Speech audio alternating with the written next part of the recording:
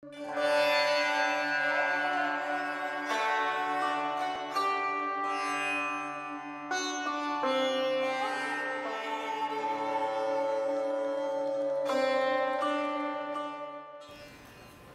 morning, everyone.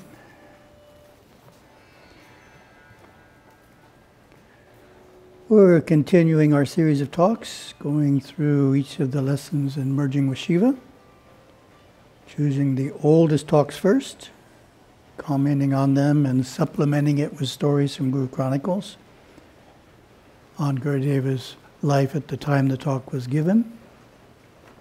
And we're in the talk, The Power of Affirmation. Continuing that one. It's an inspired talk given in 1958 at the Sutter Street Temple. This is before he had the Sacramento Street Temple. Lesson 75. All your needs will be met.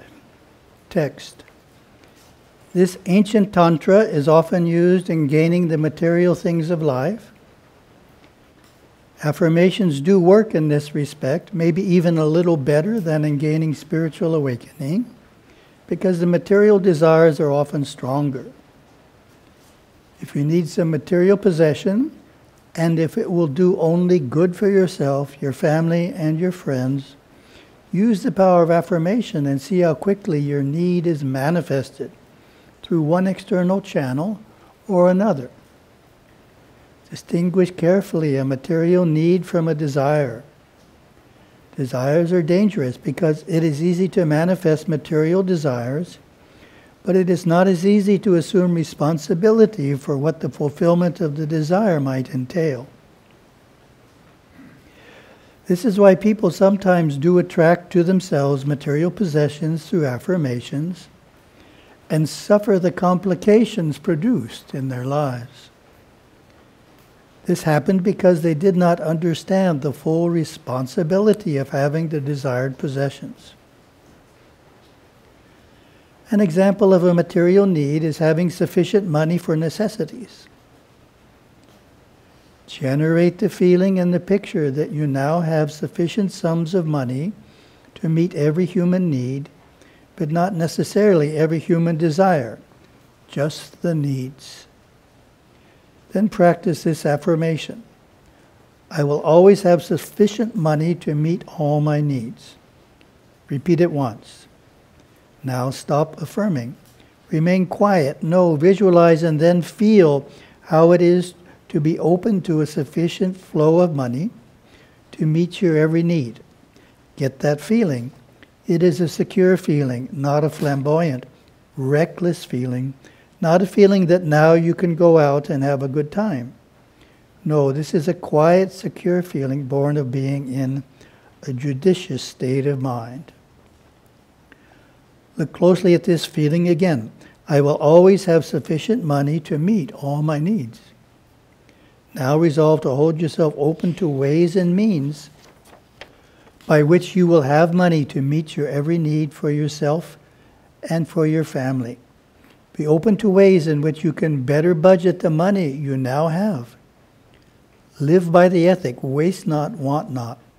Soon you will find that you begin to become secure within yourself as the vibrations of your verbal, visual feeling of this affirmation ring through you entirely. Today you will begin handling the funds you have more judiciously, and soon you will begin attracting abundance from unexpected creative sources. Be open to new ideas, new people, new opportunities, expectant and ready to handle the wealth you have proclaimed as yours. Then we have my comment. The idea that I will always have sufficient money to meet all my needs sounds like you are simply focused on attracting to yourself more money. However, Gurudeva is stressing that is not really the idea. The idea includes handling the funds you have more judiciously, budgeting it more carefully. When you are stable in that state of mind, you will begin attracting abundance from unexpected creative sources. Lesson 76. Consistency is essential. Text. You can write many kinds of affirmations and use them for many different purposes, but remember, they are powerful. They should be carefully worded and only used in a way which enhances your spiritual life. To be effective, they should be repeated regularly on schedule. 5 minutes in the morning, at noon, and 5 minutes at night for 7 days to begin with. You will surely benefit by the results you have caused spiritually, emotionally, and materially. The greatest emotional security is brought about through the affirmation, I'm all right now, which quiets not only the conscious, but also the subconscious instinctive fears, bringing forth an immediate influx of spiritual energy through the subconscious, giving peace and contentment to the entirety of the mind by expanding consciousness. As we expand our consciousness through the conscious control of spiritual energy, we become aware of new attributes and possibilities within our nature. Also, we become aware of the realms of knowledge within us that can be tapped during meditation, or the conscious use of the intuitive mind to not only solve problems that confront us in our daily activity, but to derive creative solutions from the inner recesses of our own mind. And we have my comment. The externalized view of the affirmation, I'm all right now, would be that the events that you attract to yourself are free from serious challenges and conflicts. That's why you're all right. However, Gurudeva's explanation is an inner one in saying that you have new intuitive abilities available to you to not only solve problems that confront us in our daily activity, but to derive creative solutions from the inner recesses of our own mind. So he's saying we're better able to face whatever happens because of these new inner resources. And we get the last paragraph text. When you say to yourself, I'm all right now, you immediately bring the forces of the mind together. All fears, worries, and doubts cease. An influx of spiritual energy fills the subconscious, and a sense of dynamic security permeates your being. Tomorrow I shall wake up filled with energy, creatively alive and in tune with the universe. Say this several times to yourself and feel the spiritual force begin to move.